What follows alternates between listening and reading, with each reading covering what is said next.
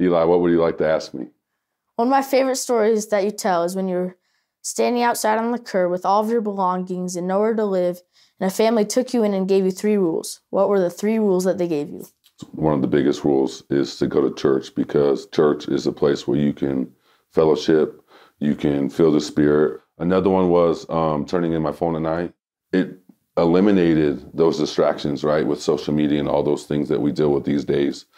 I look back and I say, well, I didn't have those distractions. Those were the times where I could really dig into the scriptures.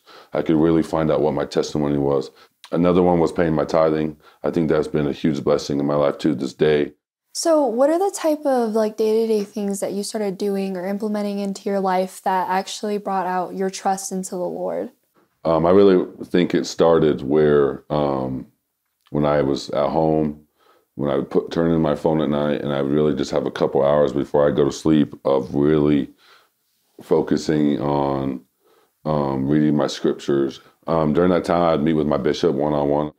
You know, a bishop is not somewhere that we should feel afraid to go talk about our problems. He's going to give you things to push you, because that's what the Lord wants you to do. And I remember going in there, and I've told him everything that I've done in my life, all the bad things, all the good things I've done, all the things that, I wasn't proud of doing, but I knew I needed to do that so that I can have a clean slate with the Lord. And I remember looking to the left, and it was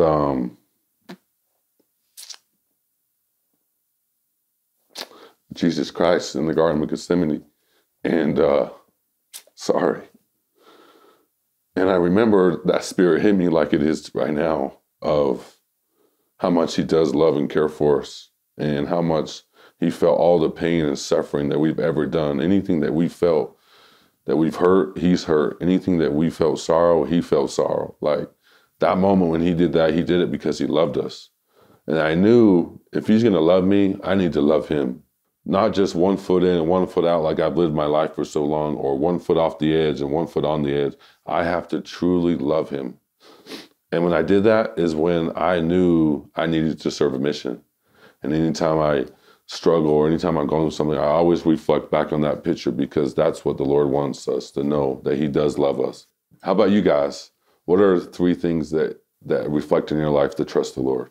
I feel like the 3 things that have made me who I am today is church, family, and sports. Yeah, I'm very similar on those things. It's church, family, and sports. I'm a recent convert, so coming to the church has saved my life. That's so cool. It's so neat that us 3 share so many similar things. And I think it's because of what we found through the church and what we found through our testimonies of being a member of this church, because being a member of this church is a special thing. But one thing I want to tell you all is, if you learn to trust in the Lord and you learn to keep his commandments, he's going to put you guys in places that you never thought before. And that's what he's done to me. And I remember there's multiple times where my teammates were sick, and I got to bless them, and I got to talk to them about my church. And everyone knows I don't drink or smoke. And before, they used to bug me about it, but now they don't, because I know I've trusted in the Lord and I've stuck up for what is right. And I know when I do that, he's going to bless me, and he's going to prosper me and put me in places where I never thought I would ever be.